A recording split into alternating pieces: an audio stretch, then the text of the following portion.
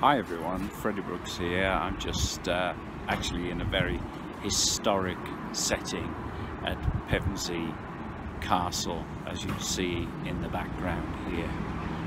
Going right back to William the Conqueror, or actually going back further than that, because the Romans built this place.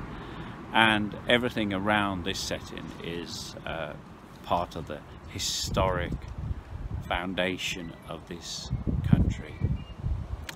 And we've just come through an election, and the results of that election may be to your liking, it may not be to your liking, but what I do believe is that we're at a historic crossroads and we need to move forward.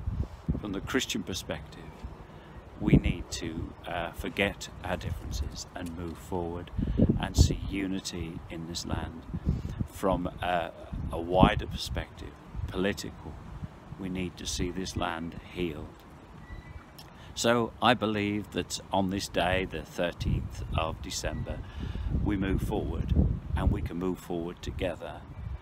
And so pray for the government, pray for our nation, pray that God will restore His righteousness in this land again. God bless you.